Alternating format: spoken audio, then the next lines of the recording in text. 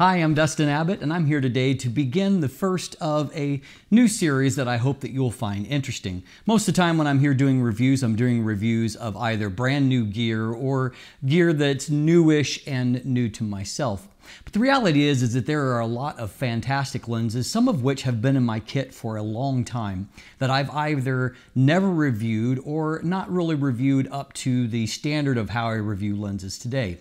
But these are lenses that have remained in my kit for a reason. They've been durable, they have been effective, and they have survived a whole lot of comparisons along the way. Because as most of you know, anything that's in my personal kit will invariably get dragged out and compared against whatever is the current piece of gear that I'm reviewing that, is somewhat similar to it.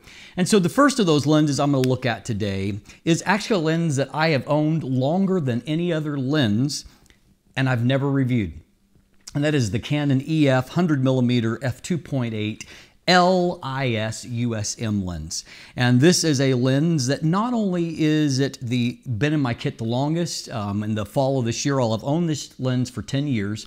But also, and during that time, a lot of lenses have come and gone, because just like any of you, a lot of times I'm tempted by new gear that I test, and there's that gear acquisition syndrome that kicks in. But although this has been in comparison with a lot of other, I've probably compared it against probably close to 20 other macro lenses or lenses with a similar focal length along the way. And well, it's still here, it's still standing. And there's a reason for that. And today we're going to explore the reasons why I think that even in 2020, that the Canon 100mm f2.8L macro lens is still worthy of consideration. It has survived, and not only that, I looked over my Lightroom catalog of over that period of time, and it was actually, there's only two other lenses that I've used more often than this lens. And that happens to be the very standard 24 to 70mm f2.8 and 70 to 200mm f2.8 zoom lenses, because I use those a lot for events and weddings. But outside of that, this lens has not only served me well, but it has paid for itself many times over with very practical photography. So let's jump in and let's take a look first of all at the build and what you get in this lens. So things are a little bit different when you're looking at a lens. In this case, I have owned this lens for 9.5 years. In October of this year, I'll have owned it for 10 years. And so it's a little bit different reality. You're not really talking in the abstract any longer. You're talking about real life experience when you've owned a lens and used it for this long. And what I can most certainly say about this lens is that it looks basically the same now as what it did when I purchased it. There are no visible scuffs, there's no marks on it, everything functions in the way that it originally did. And so that's pretty impressive. And that has been used in, probably around 15,000 photos or so. It has held up remarkably well. And I am careful with my gear. I'm not abusive of it. However, it does get used. And so there certainly have been bumps along the way, and it has managed to hold up remarkably well. So this is a weather sealed lens. It has gasket here. It does have the fluorine coating on the front element. It was one of the early lenses to receive that. And so it has a build that is very, very reminiscent of, basically lenses that are being made by Canon right now. They have stuck with a certain, kind of format that obviously has worked. And I've reviewed lenses that feel more premium because they have more metal components, and they just feel a little bit more robust in the hands. But the reality is that Canon L series lenses, in my experience, are very durable and they hold up extremely well. And that's obviously the case here. Now, a couple of things about the build itself. This is a lens, obviously, that is designed to potentially be used with a tripod collar. It does not come with one. And so you can use it on a tripod collar. I suspect that many people have not made that kind of investment because of the cost involved and the fact that the lens is really not all that heavy, and it's not incredibly kind of front heavy either. And so it comes in at 1.38 pounds. That's 625 grams. And so that's a fairly moderate weight and probably not going to cause any major issues for anyone. Now, in terms of our diameter here, we're a little over 3 inches in diameter. That's right under 78 millimeters, giving us a very common 67 millimeter front filter thread. I'm a big fan of that because I find that of the lenses that I own, basically 67 millimeters and 77 millimeters tend to be the most common filter sizes. And so I've got lots of filters in 67 millimeters, easy to use. I will note that Canon has since then improved its pinch caps, and that's a good thing. It is near impossible to reach in there and to pinch to release that. There's just not enough room for your hand to fit into there. And so they've moved to, you know, center pinch caps, which is certainly a useful thing. A minor thing, but certainly worth observing at the same time. Now for a moment on the lens hood itself, it has this kind of flocked exterior. And as you can see, it really is resistant to marking, which is different than earlier Canon lens hoods, like on my 135mm F2.8L that I owned. It had a variety of different marks on the lens hood. It was kind of a smoother finish. And so this was a positive move for them. There's a flocked interior. And so, you know, it does the job, and it is, you know, done a good job over the years of both shielding the front element and also, you know, keeping flare from coming on there. Now, obviously, the length does become much more substantial with that lens hood in place, and that is because it is quite a deep one. At the same time, however, it also is a little bit better than what was the 135Ls, whose lens hood flared out more. This one does, as you can see, there is some extra, you know, width that's going to take up in your camera bag because of that, but it's not as pronounced. It doesn't flare out as much, and so also positive there. Now, as far as, you know, our various functions here, this is full-time manual override, as you can see, and the feel doesn't really change whether you move it in or out of that. As far as the focus throw, it's not a great focus throw length if you're wanting to actually manual focus, particularly once you get out of macro range. I mean, let's look at it this way. I mean, from 0.48 meters to infinity is that much. I mean, and so there's not a lot of room for precision in this range at all.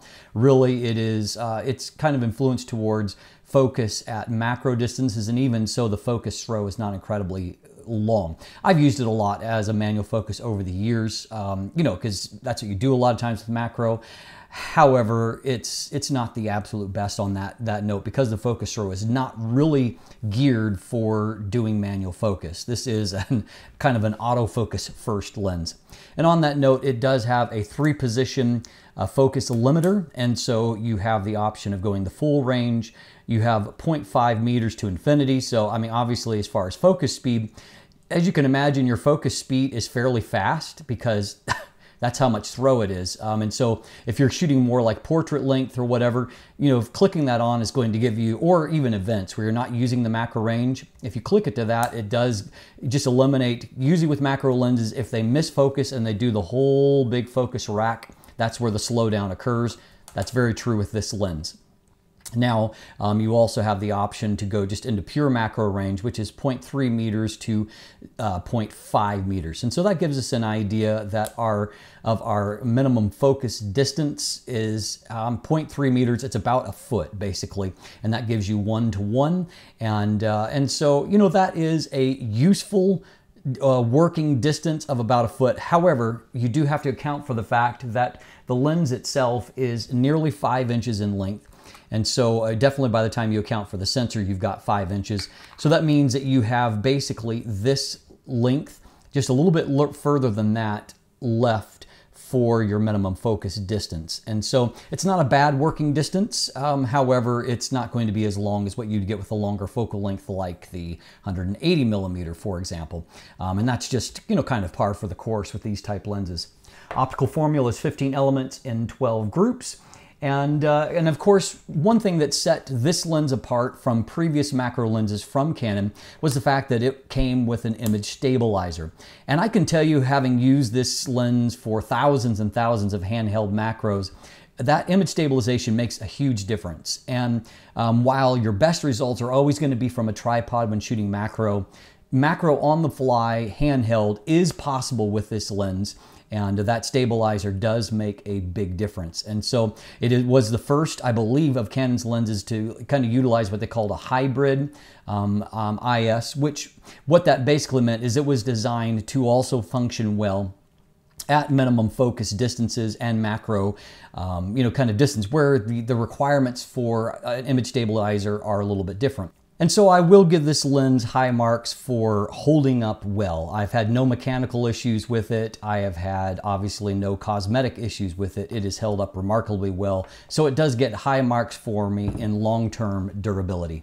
So overall, I think the thing that stands out to me is that this lens, it has held up remarkably well with, 10 years essentially of use, and at this stage, literally tens of thousands of photos taken with it.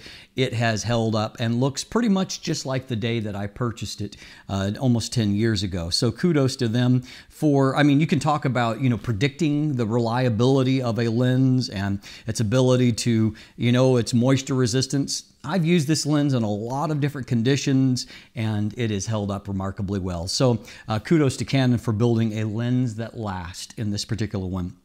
Now, of course, when it comes to autofocus performance, there are a variety of factors at play here. This is a USM lens, and so that's Canon's ultrasonic motor, which is a ring type USM motor that they put in most all of their L series lenses up until, very, very recently. But even still with the RF mount lenses for mirrorless, I'm still seeing a lot of USM being used. And so it's kind of their tried and true focus system. And when it comes to focus speed, as pointed out during our segment where we took a look at the build, this will really be determined in a lot of ways about its case use. And so the only time that I find, I remember early on people saying that the autofocus wasn't as fast compared to some things. Now, times have changed. I've switched over basically on Canon front to mirrorless altogether. I've got the ES-R. I just sold my 5D Mark IV, mostly because I am going to put that money towards the new EOS R5 when it comes out, and it seems to be shaping up to be a camera that I'm going to be personally interested in, and if it's not, I'll save the money and towards something else. But I'm pretty much all in on mirrorless. So I'm now using it via adapter, but I've used it on all kinds of Canon bodies along the way.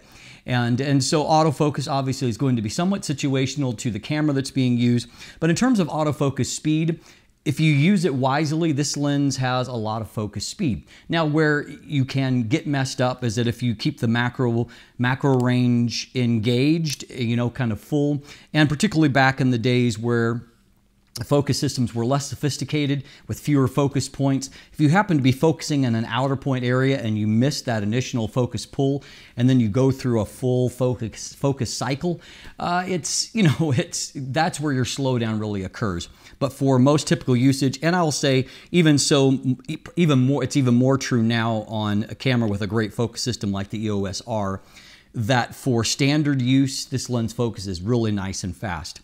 Now, at macro distances, there are other factors that can be at play, and so it's still, obviously the nice thing here is that you can just touch to focus, and so the advent of touchscreens has helped with that. But overall, I think the focus is good. Now, what focus is not is quiet by the standard of particularly mirrorless type lenses with stepping motors or linear motors, particularly when shooting video, as you can see here.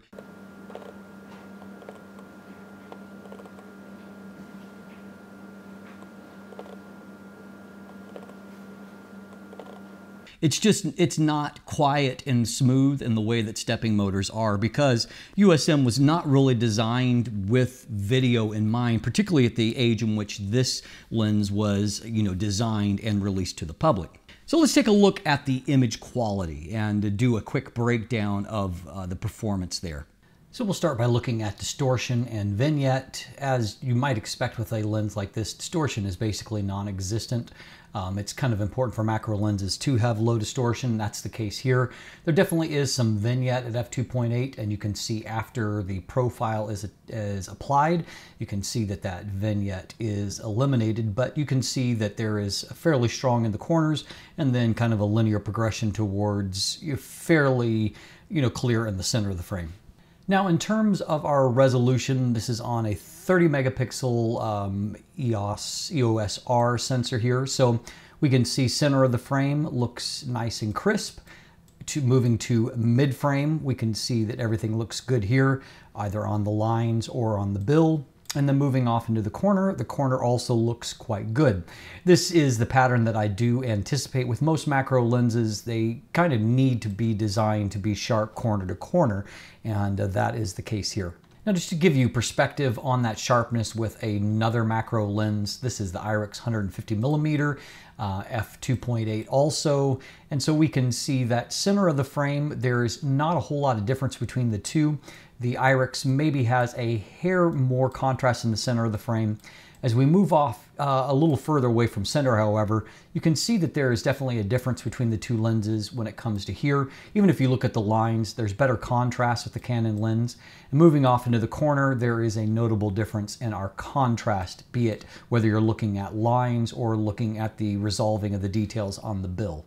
So stopping down from F2.8 to F4 shows an improvement in contrast. You can see that the text here is more finely resolved there at F4 by comparison.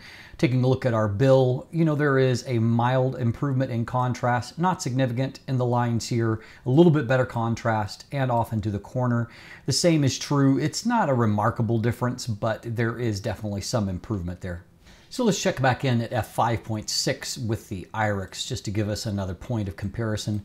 Center of the frame, you can see there's a little bit difference in color. Both of them look really good, strong amounts of contrast, not a huge amount of difference there. Moving towards mid-frame, a little bit better contrast for the Canon lens and off into the corner. Not a lot of difference to be seen there. They're both very, very sharp right across the frame now. So macro lenses often have the ability to go to very small minimum apertures, in this case f32. Now, the nature of diffraction means that a lot of that is set in, and so at f32 you can just see it's kind of like there's a little bit of Vaseline that's been applied over the lens and contrast has been eliminated. I mean, it still is, you're still getting some resolution, but contrast is kind of poor. So this is, of course, a 1:1 macro lens, and so this is the $2 American bill that was there on the test chart. And so if you look at 1:1 and at a pixel level, you can see there's great resolution there, resolving the fibers of the paper itself and showing you clearly the ink that is there. Here's another part of that same bill, and so we can see, you know, just great amount of resolution. You can actually see there's a little pink fiber that is embedded in that bill. Very interesting. But that's kind of things that pop up when you look at something at this kind of magnification. Now, macro lenses do need to control longitudinal chromatic aberrations because they're often put in situations where they're resolving very critical details. And so you can see, I've always found that the Canon doesn't correct as completely as some competitors. Particularly, I've done about 3 or 4 apochromatic macro lenses, and they're a little bit better on this. You can see a little bit of purple fringing before, a little bit of green fringing afterward. But you can also see it's not highly pronounced. Here's another example here. And so this is actually an old Israeli coin here. And so you can see there is great fine detail being rendered on that. Lots of information there. And so some chromatic aberrations, but not bad. Here's an old Egyptian pound note. And so once again, you can see detail right into the fibers are resolved there very nicely. Now, when it comes to the bokeh from the lens, if you're looking surely on a geometry level, you can see that geometry is not really amazing. There is definitely some deformation towards the edges of the frame. And here at f4, rather than that kind of completely rounding, there's almost like some clipping that is taking place. And so you get, you know, imperfect geometry. Now down to f5.6, now we get the circular shape across the frame. However, you can see the nonagonal shape, the 9 aperture blades. You can actually see them. And so there are lenses that do a little bit better job on this aspect of bokeh than what the Canon does. Real world bokeh, however, is nice and creamy. And if it's not so much about geometry and it's more just about a nice creamy defocused, this is compared to the Laowa 100mm f2.8. This is an apochromatic lens. And so what you can see is that while it's not intense here, if you take a look up in these areas, you can just see that the bokeh is softer on the Canon. And that is probably the advantage of not being perfectly corrected for those longitudinal chromatic aberrations. There often is a slight correlation between the softness of the bokeh and completely eliminating all chromatic aberrations. And where they are completely eliminated, the bokeh tends to be a little bit more defined and a little bit less soft. And so I've always found the Canon to have a nice combination between those two things. Now, over the years, I've always been happy with the images I get out of this lens. There's plenty of resolution there, and so taking a look here, you can see that, you know, all of these textures are really nicely rendered. And of course, I find these old bellows cameras like this to be such great photography subjects. Now, this is a lens that I've used a lot over the years, like for weddings, and so you can see focus is nice. Look at the skin tones here. You know, of course, this is something that Canon is often good at, and you can just see skin tones are very, very natural and nice. Here's an example of a product shot that I've done. I've done with this lens a lot of product shots over the years for companies, and so this was just a device, kind of a do-it-all device for in cars. And you can see, you know, in this shot I've actually got some fine mist that's falling to kind of give an effect, but you can see that detail is really great. It's just been a really great tool for that in a variety of situations over the years. And so in the wrap up here, I'm going to just show you some photos while I do a little bit of voiceover. I've been shooting with this lens for a long time, and so I'll let the photos speak for themselves. But as I've said, I've compared this against a lot of lenses along the way. And what I found is that while there are lenses that are a little bit sharper, I have found that the overall package just produces images I've been very happy with. The combination of enough resolution with nice enough bokeh rendering has left this as a lens that just gets the job done. And as I've noted, it's paid for itself many times over with, you know, images that have met the satisfaction of the various clients that I've either shot for or for myself when I'm just shooting to, you know, to produce images that I'm going to be happy with. So while there certainly are more options today, including more options that have an image stabilizer built into a macro lens than what was available when this lens was released, I still think it's a viable option. It's $749 US, and so there are cheaper alternatives, even cheaper alternatives with image stabilization, like one of the Tamron 90mm f2.8 macros, and I believe Sigma has 105mm f2.8, and those are all good lenses. But for some of you, I know you are most comfortable putting a Canon lens on a Canon body. And if that's you, this is a lens that is still worthy of consideration. I'm Dustin Abbott. If you'll look in the description down below, there is a linkage to an image gallery if you want to look at these photos for more than just a second or so. So you can check that out. There is also buying links there if you'd like to purchase one for yourself. And of course, lots of linkage to support this channel, to follow me on social media, become a patron, sign up for my newsletter. And if you haven't already, please click that subscribe button right here on YouTube. Thanks for watching. Have a great day.